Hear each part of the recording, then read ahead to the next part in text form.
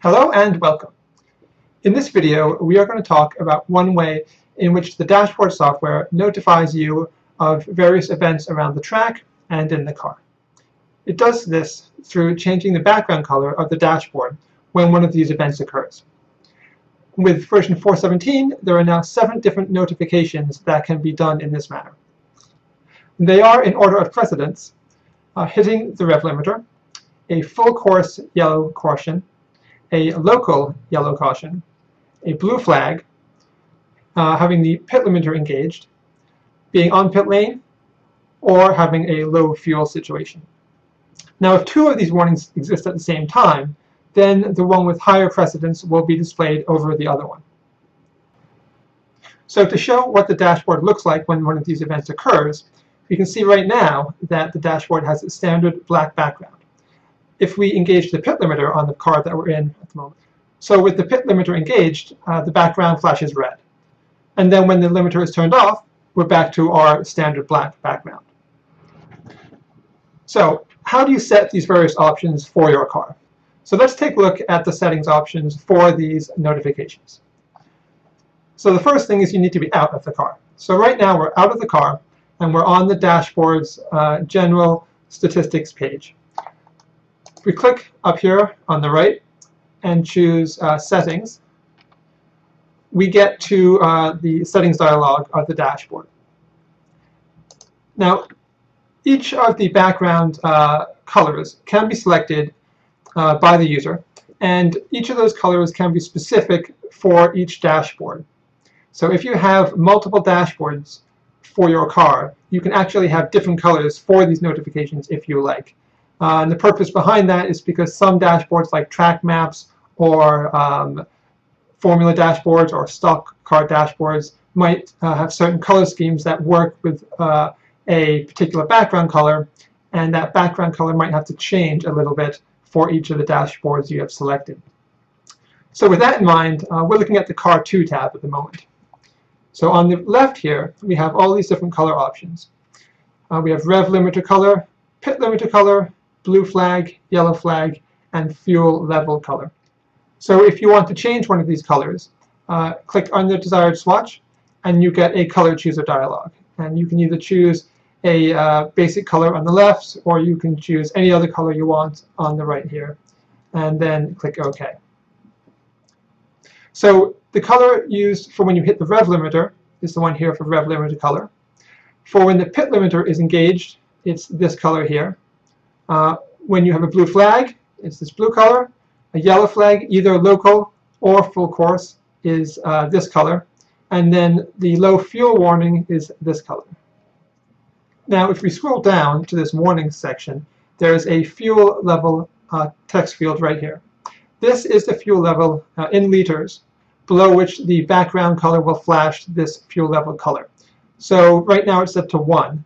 If your car ends up with less than 1 liter of fuel in it, then the background color will start flashing.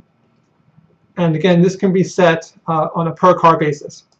So once you've set this fuel level, and once you've selected your colors, you can click OK, and those settings will be saved for the current car.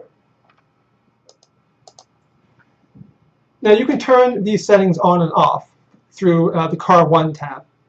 And again, these settings can be set for each car individually. So on the right, we scroll down, and we have all these options here of what we want to have flash on the background. So you have limiter flash, and this shows you if you want to have the pit limiter notification flash when the pit limiter is engaged, or when you're in the pit lane, or if you turn it off, it will never you will never be notified of either the pit limiter or being in the pit lane. Now, not every sim reports the pit limiter being engaged or you being in pit lane. So you need to choose the appropriate choice for your sim. The fuel flash, this can just is on or off, and that's whether you want the background to flash when you have a low fuel condition. Now, one note on this is that it will not flash during a qualifying session, because most of the time you're going to have low fuel, and it would get really distracting if the background was flashing the whole lap. So on the left here, this is the information which determines when the rev limiter is engaged. So we know that the red line of this car is 7,300 RPM. And I want the background to flash that I'm hitting the rev limiter at 7,275 RPM. Now, if I want to have it flash sooner, I can reduce this number. If I want to have it flash later, I can increase it. And by default, the red line of the car is provided by the sim. However, there are some sims that do not provide that number, or it might be slightly inaccurate for what you want to do. So this auto red line, if you turn this to no, I can now enter any RPM level I want as the red line for a car. And then I can also enter any number I want for my dashboard flashing. So it's important to set this level right here to a number which makes the dashboard flash at an appropriate level for you. You don't want it to engage too late, because then the dashboard will never tell you that you're about to hit the rev limiter. But you also don't want to have it too soon, because then it'll be flashing when you're like 1,000 or 2,000 RPM away from your shift point. Now finally, there's also a setting for whether or not you want to have the notification of the yellow and blue flags displayed on the background. So again, in the Car 1 tab, if I scroll down, there's this Show Flags option. I can have it set to yes or no. So if I set this to yes, then the dashboard background will notify me of the yellow or blue flags. If I set this to no, then I will not receive those notifications. And again, once you have set your options as you want for the car, click OK, and we're back to the garage's statistics screen. Okay, so let's look at each of these background notifications to give an example of what they look like when they happen.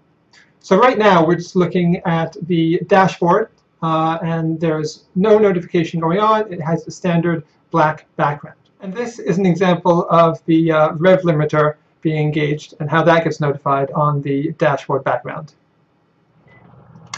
So this is an example of the full cost caution background notification. And this is an example of the local yellow flag notification. And notice the background actually flashes faster than the full course, even though it's the same color. And this is obviously because it's more of an issue if you're right there where the accident is. So this is an example of the blue flag notification. Now we've engaged the pit limiter, so we can see what this looks like with the pit limiter notification. And this would also look the same if you had selected the in pit lane option. As soon as you entered the pit lane, you would get this notification. And finally, this is what the low fuel notification looks like on the dashboard's background. So remember, all these dashboard notifications can be customized through the Car 1 and Car 2 tab, as we mentioned earlier in the video. And these notifications are intended to give you information quickly and easily about what's going on the track and with your car. So hopefully this has been a useful video, and please subscribe to our YouTube channel.